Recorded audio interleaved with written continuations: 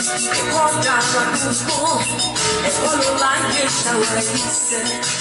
Ekondara kuku, ekololanye tawayise. Ekolubeni deniliga, ekolubeni deboala. Ekakunye ni obiwa, never know keto ketowa. Ekolubeni deniliga, ekolubeni deboala. Ekakunye ni obiwa.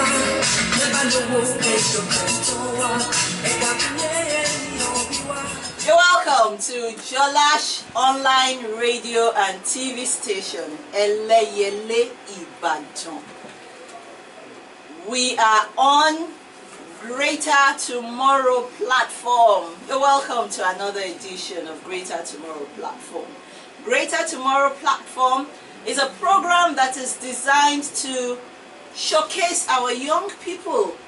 And when I mean young people, I mean from very young to young, you know, to teenagers, perhaps even young adults. So we showcase them where they come to air their views, they come to show us their skills, they show their talents. I mean, even schools, you can come and make presentations of your young people. Anything young people is what this platform is about, and we showcase them.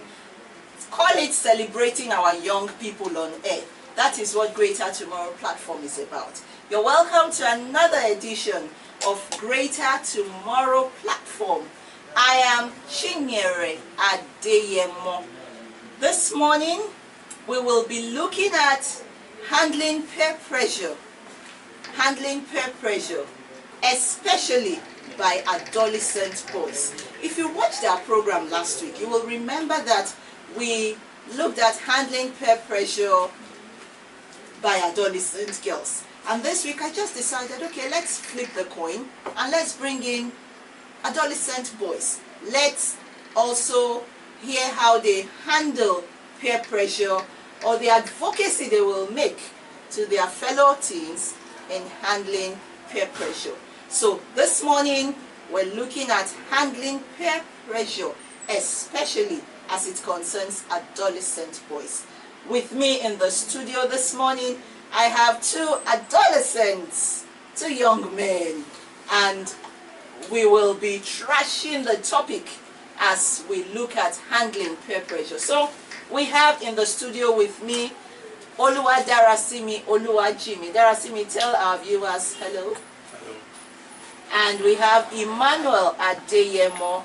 Adeyemo, you're welcome to this program. Thank you. Now, we're looking at handling peer pressure. How will you describe peer pressure? How will you describe peer pressure? Darasimi. To me, peer pressure is simply... Can you make your voice louder? Simply an effect of being among your friends, how it affects your behaviors, your values and your beliefs, and conforms you to being like those of your friends. Okay. Can you put it in simple English? Like if you want to just pick it together and put it in one small simple English. You talked about behavior, you talked about effect, you talked about conforming, put it in small simple English. Simply being influenced, like a person's personal beliefs.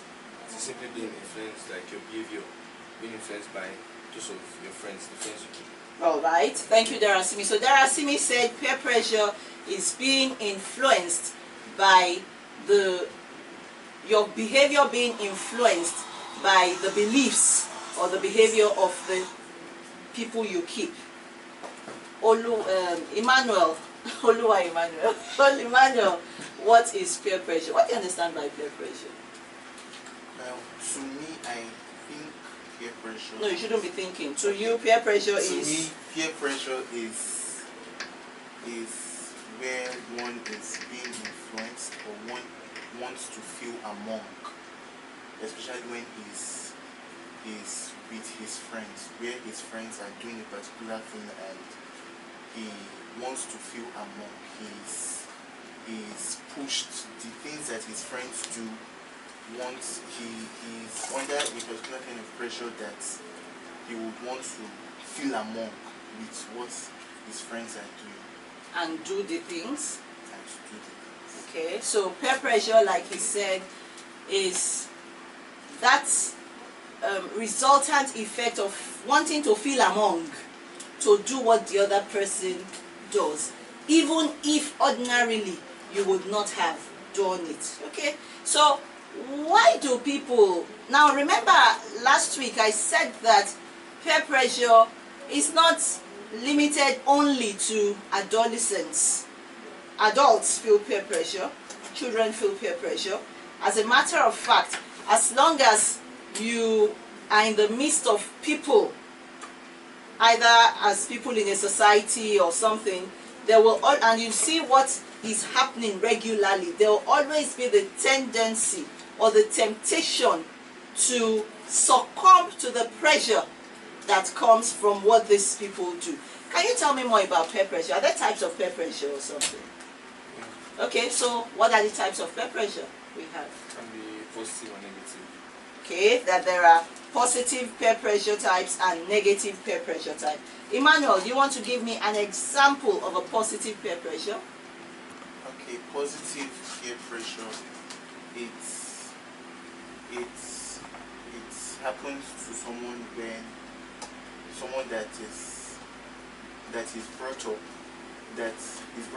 well, sorry, that is in the midst of people that commit evil, and then, sorry, positive peer pressure, someone that is not brought up from a good background, like he is in the midst of, he grew up in a place where they smoke or they drink alcohol, and then he has, maybe in school or in a gathering, he has friends who are against smoking or alcohol, who see alcohol and smoking as, no, they can't do it. So the friends he keeps, they influence him not to do what he was brought up with. Okay, so he gave an example of, like, we're talking about positive peer pressure. So a situation where a young boy who is coming from a background where they smoke or they drink or something finds himself in an association, in a group of young boys who don't smoke, who don't drink, and then he gets influenced. Remember we said basically peer pressure is about influence, is about that influence, the effect of that influence that brings about a change in behavior. And right now we are discussing positive behavior. Darasimi, can you give us any other example of good peer pressure? For example, if a child was brought up in a family that don't attend church programs regularly, and they don't really like fancy going to church or anything church, and he keeps friends that are always about things of God and always they like going to church, they also talk Can you about make church your voice programs. louder? The friends can influence him to maybe one of the days that they are going for a church program, can just influence him and tell him to come, and over time you develop the habit of going to church. Alright, so he's talking about still positive peer pressure. He gave an example of a situation where, for instance, a child who does not have religious inclinations becomes friendly with another who goes to church, for example, regularly, and then gets invited to come for a church program, and he likes it, and over time begins to attend church and eventually has an encounter with God for himself. All right, do we have other examples of positive peer pressure? Emmanuel. Positive peer pressure. You next. Yes. Positive peer pressure. We have a scenario like where a child who the parents don't You speak out too. the parents are not after his well-being. They are not interested about his emotional life, or where they don't know their child. When I mean know, I mean they don't bother to have time for their child. They don't ask themselves, they don't ask their child questions about how they are faring, how they how what is really going on in their lives and all those kind of things. But he is among friends who they share their issues together. They yes, they might be young, but an issue that is shared among friends, it is not a secret. At least you would have somewhere that you will be able to say, okay, they would always find a solution. That is another advantage of positive. Let me try and get you now. You're talking about the advantage now is in the association with the friends that share his problems. Okay, so he's saying that, you know, I picked something from what he said, that parents who don't really know their child, maybe I should divert a little, just a little. Should parents know their children? Of course, they should. What do you mean by, I mean, for instance, Darasimi's mom knows he's Darasimi Oluwajimi. She knows where he sleeps and she knows the school he attends. Isn't that enough knowing? What other, oh, is not? Okay, what other ways can a parents, I hope you are listening, what other ways can should a parent know the child as adolescents coming from you? What ways do you want your parents to know you? Sorry, we are diverting from peer pressure, but I want us to pick this. Yes. I feel parents should know the type of friends that their children keep. Okay. They should know the kind of places they go to. They should know. As in, every time a child is going out, the child must tell the mother or the father the timetable of where he is going to. Exactly. But maybe sharp. But like the parents should know that, okay, if my child is going out, he cannot go to a bar. He cannot. They should know the whereabouts of the child every time. They should know the things that the child can do. And Okay. And they should be able to communicate frequently with their children. They should know if they are having any burden in their hearts. They should be able to express it. Shouldn't it be the children to go and tell their parents if they have a problem? Must the are they soothsayers? Must they be the ones to always know once they see? Have concern for their children's emotional or maybe other aspects of their lives. They should not just limit it to streets. Okay. Emmanuel, you want to add something to what he said? Yes, he said something about their children, parents knowing where their children go to. Well, I think if a child is brought up well, if a child has strong, how do I put it in English now? He has a strong background. That is, he knows his left from his right, and he knows good decision. He knows when to make a good decision. He knows when to make a bad decision. I don't see why a child should not be free. There is a particular limit to which freedom should be exercised. Should not be free to do what? Let's take for instance, I want to go out. Okay. And okay, my mom is like, where am I going to? And I'm like, okay, I want to even go and see my friends.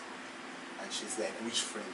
Already the questions that are coming out, they will not want, even if I'm not truly going to see my friend, the questions that are coming out, the child already knows, okay, we are getting to the stage where more questions will keep coming out from my answers, and the likely answer, the likeliest thing she would say will be, no, you can't go with it. So, as a child or as a parent, I feel a child should be given, yes, a child should be given that space, especially if not, I don't mean a child of, I didn't say anything, I'm just smiling. I don't mean a child that is below a particular, there's a age where you should allow your child have freedom to a large extent, and there should also be a time where the child should know that, okay, by so time you should be back home. That is the rule that my parents are. And if things like, if the thing about opening up to one's parent, to a parent, is where you just you don't choke them with a lot of rules. You don't choke them with a lot of don't do this, don't do that. If I do this, my mommy will do this. If I do that, my daddy will do this. You let them, because after a particular time, the child will not be with you, and it is what you allow the child to do. And if the child makes a mistake, you correct him. If it is what you allow the child to do, that he would know that, okay, this is the good thing and this is bad thing later on when he's not. Okay, parents, if you're listening, looks like we're learning parenting 101 here now. They are telling us that we should give our children freedom. Isn't that a generational thing? You know, as a child too, whenever I wanted to go out and I told my mother, she'll say, where are you going to? I'll say, I'm going out. She'll like, you? Now, my mother is Edo, so she will speak it in pidgin. She'll like, you never reach to go out. Even your papa know they go out where you know they talk where they go. You they go out, you know go talk where they go. So now they are saying we should trust them to go out without necessarily telling us where they are going to. Okay?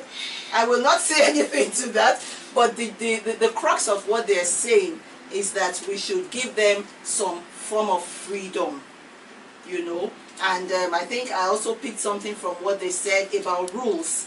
That when our relationship with our children is only about rules, then they will feel choked. Abi? They will feel choked, so we should trust them. We should kind of grow with them and trust them to make decisions. And like he said, that even if they make mistakes, so I think they even agree they may make mistakes, and hopefully it wouldn't be grievous mistakes, you know. Mistakes, they will learn from their mistakes. All right, let's go back to peer pressure. Give me examples of negative peer pressure. Negative peer pressure. Darasimi. Okay. A child from a background where his parents don't drink, they don't drink, they don't go partying and all that. Then he now gets to a certain age and keeps friends who are always talking about parties, the next party to attend. Then you feel pressure to at least just try a party, and over time you get used to attending parties and doing things that was not used to. Okay. Do you have any other example, Emmanuel? A boy, because we're talking about boys, a boy who is brought up from a background where before any activity happens, is going to happen, they pray. If maybe the child wants to eat and he pray, in their family they usually pray before they. Over time, when he goes out and he keeps bad company with them, and the children they don't even pray. Who are the children? His friends? His friends, they don't even pray, not to talk of praying before any activity. He will start feeling, but what exactly am I doing with prayer? So it has, and if there are more than one that don't, if it's just a friend, he can still balance it. But when there are more than one that are talking and are pressuring him, what is this? Why are you forming Miriamaka? Why are you forming? Yeah, Miriamaka. Okay. Why are you forming SU and all those kind of things? The child may be strong, but continuous talking would break something inside the child. Okay, so that's an example of a negative peer pressure. Do you have any other one you want to share, Darasimi? Okay, last week when I had the girls on air, they talked about dating. That is close to my heart. I want to hear about dating from the boys' perspective as we wrap up this program. Let's talk about dating. Do boys get pressured to date? Because, you know, generally, I mean, in the society, it is assumed that it is the boys that are always doing the chasing. It is the boys that are always looking for the girls. It is the boys that don't allow the girls rest and all that and all that. But I want to ask you now as young boys, is that true? Do girls pressure boys to date them? Darasimi? Yeah. Oh, really? Tell me Some about cases, it. no, In some cases, no. tell me about it. If a girl really likes a boy, like she has, I don't know, it might not be true feelings. Maybe she's just attracted by maybe the guy is tall, is handsome. Okay, those are the things girls get I attracted don't to. know. I can't tell. I'll take you on it too. But continue, continue. So the girl might tell the guy that she likes him, but the guy's not interested. Okay, the girls are that bold these days. Yes, some girls. They actually go to tell the guy, I like you. Oh yeah? Okay. And some girls are really demanding. They want more. They want relationships. Meanwhile, the guy might have someone else that he likes, or he's not even like doing anything with the person, but they are just close.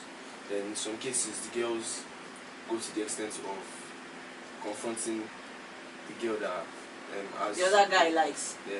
Oh So yeah? the girls they do some things that don't really make sense. Maybe saying this guy's my boyfriend, stay away from him and all that. These girls say, girls, are you listening?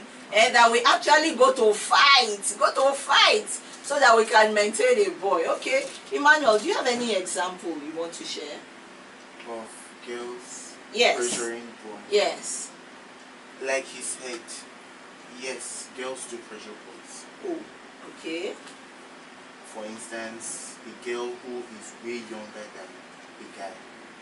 So it's now very bad that a child of 12, a child of 13 could be confessing her feelings to a guy of 18. 12 and 18. In child abuse balance, that is child sexual abuse. So go on. That is child sexual abuse. Yes, The girl is abusing the boy. yes, the guy may not necessarily have feelings for the girl, but some guys do. And the girl keeps pressuring the guy. What does she do in terms of pressuring? Pardon my ignorance. Is it that she'll be sending text to him, or she'll be calling? Okay. If they, let's say their chance to like meet somewhere. Okay. Or she goes to his house, or She'll go to his house. or I don't know. It Okay. depends. Okay. She might start giving him like some kind of signs that come. How do girls give signs? How are we supposed to? Is it not you people they give the signs to? Oh, I don't want to ask you personal questions now, but now you are forming. Okay, so yes, you were saying something. So a girl that yes, how do they pressurize boys? They send constant messages. Constant messages. Constant messages. What if the boy doesn't have a phone? Is it every boy that has a phone? Well, some girls are that bold that they come to the boy's house. And yes, the parents, unfortunately, most of the parents, they are old school, so they just see it that they won't see anything wrong in the child. Meanwhile, the boy knows what he's saying, and like we said the other time about parenting, the boy cannot share with his parents. If a girl comes to your house to harass you, why will you not tell your parents? harass, I mean, I'm the no. kind of mother that you should. If the girl and the guy lives in the same area, for instance, the girl will come to his house often. Okay. It's not necessarily because they have anything to see, but Okay. just to come at least let him always have To keep being in let his him space. his space. All right. So just before we wrap up, I have enjoyed talking with Oluwadarasimi Oluwajimi and Emmanuel Adeyemo, and we have been talking about handling teen pressure as adolescent boys. So far we have talked about what peer pressure is. They have told us there are two forms of peer pressure: good peer pressure, bad peer, negative and positive. They've given us examples. We even diverted into parenting, where they said parents should know their children. They should at every point in time know the emotional state of their children. And then we talked about examples of peer pressure. The last we just talked about was dating, girls pressuring boys to date them. Now, just before we wrap up, Darasimi, last word for that teenager out there who is facing peer pressure and wants to overcome it? Last word before we go. Okay, if the peer pressure is negative, Okay, negative peer pressure. I feel you should know what is right and what is wrong. Don't, because of your friends, do what you regret later in life. Just stick to the right values, and if you don't know, don't smoke, don't drink, don't do what is not meant for you at this You've only called age. two. Alright, thank you very much. Don't smoke, don't drink, don't do yao yao. Just, They shouldn't do yao yao. Okay, yes. They shouldn't bet, or they should bet. if you're not to the age. Oh, there is an age. Yeah. We will come back to that one next time. Yes. Okay. Last word for that teenager out there as we wrap up. If you're out there and you feel pressured, you want to feel among, I feel there's a time. There's a time for everything. At one point or the other, if it's money you're looking for, if it's freedom to go out, if it's phone, sometimes it's as little as phone. When your friends have phone, and when your friends have phone and you don't have, just be patient. Everything would be in order. Okay, so patience. That if you feel others have and you don't have yet, Emmanuel says you should be patient. Everything will fall in place. Thank you very much for listening to Greater Tomorrow platform today. It has been nice talking with my adolescent teen guest. I am Chinyere Adeyemo. Till I come your way next week for a fresh package of Greater Tomorrow platform. Stay well. Bye-bye.